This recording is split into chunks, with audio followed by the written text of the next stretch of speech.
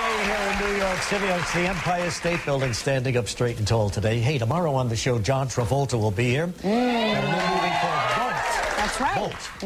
And Quincy Jones is going to be here. And we also have our Do It, well, the end of our Do It week, you know? And not a moment too soon, because I'm exhausted. You're going to be scooping ice cream tomorrow? Yeah, this was my favorite job ever, and if they ever want me to scoop ice cream there again, I will do it whenever they want. It was at Cold Stone Creamery. You know this place? All right. It's phenomenal. We'll look forward to that. All right, here he comes, show business legend, lovingly known as Mr. Warmth. Also, best-selling author. His new book is called Rickles Letters. His last one was on the bestseller list. Please welcome Emmy Award winner, Don Rickles.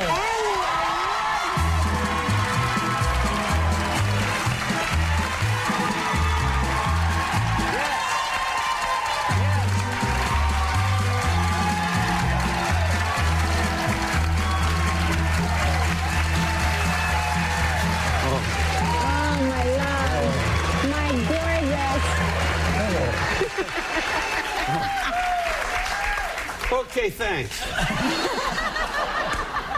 What an exciting show.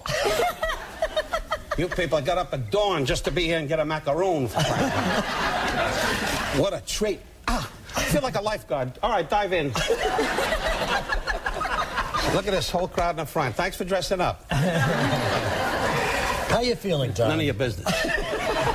He's mad. Good to see you, Kelly. It's good to see you, too. Why do you think it is that Regis has neglected you on this visit? Because Regis has a new house, and he hit some money, and right away now he thinks he's skyrocketed to fame, and I'll be very honest. It's over. Pretty soon you're going to be with me, with the blanket over the pants going... Remember that joy when we were with Rickles on those shows? First thing that goes is the neck. And I noticed that. Your neck is starting... Yeah. Put your can on a fence. That's the first thing with you. That is, huh? You know, why are you so tight now? No. Outside with the cops, you were yelling and screaming. Yes. Now, as soon as you see me, the whole body is like locked. Why can't you be like Kelly? She has no problem. She's a stick. You must work out 24 hours a day, God bless you. You know what? I tried to get into shape. I had to dance with the Nick City Dancers. It was very frightening. Damn it, I missed it. I'll get you a copy. Okay, sweetheart. No, you're a lovely girl. Thank you very much. How's Consuelo? What's her name? Consuelo? Consuelo's is good. Consuelo, yes. He sends his love.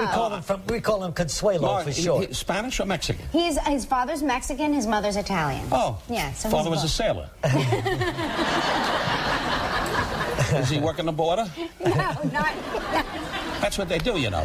Her husband used to do that. Go with a flashlight. 2 maids, one night watchman, and 2 gardeners. With a flashlight. See, these are 2 clever things I'm saying, folks. Don't make me put up cards. Don't make me do that. This is all funny stuff. The little kid will be out in a couple of minutes. You can kidnap her and go home early. I enjoyed the book. David Rosenthal of Simon & Schuster says this has a chance to be in a big hit. Really? And who's going to read that to you?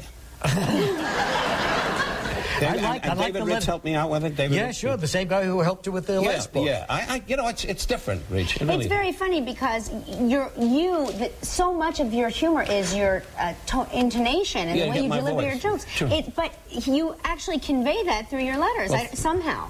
Well, thank you. But you write to everybody, including Mayor Bloomberg. I just happened to peel this open, and here it is. Dear Mayor Bloomberg, you're doing a damn fine job running the city of New York. Why? Nobody dresses like you. Just one problem. The slacks are a little too high in the crotch. The man's a mayor. What can he do to me? I'm 82. What is he going to do? I'm going to die someday. Let him come to the cemetery and go, you ruined me, and throw some dirt on me.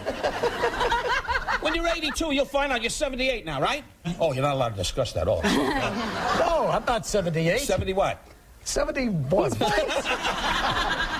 On the left side of your tuck, 77, all right? Well, don't be ashamed of it. Don,